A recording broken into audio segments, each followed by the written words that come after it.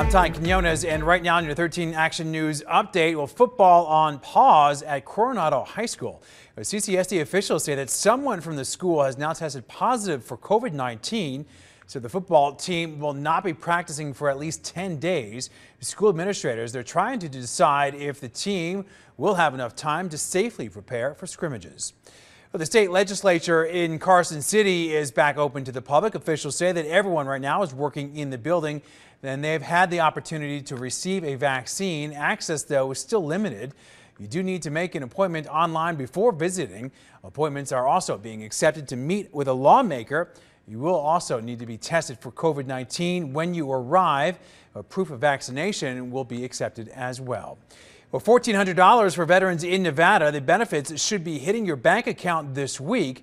The money will go to veterans who receive compensation and also pension benefits but don't normally file a tax return. The payments should show up in your account automatically. Well, paper checks, they're going to be going out over the next several days. Comfortably cool for your Thursday night. Highs today landed 4 degrees below normal in the mid-70s, and we hang on to the 70s approaching dinner time. But once the sun sets, expect 60s with a clear sky and calm wind.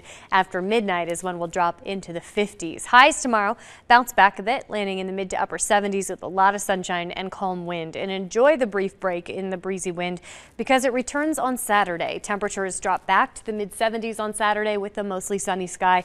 By Sunday, we're kicking off a warming trend that takes temperatures back to the mid-80s by Monday.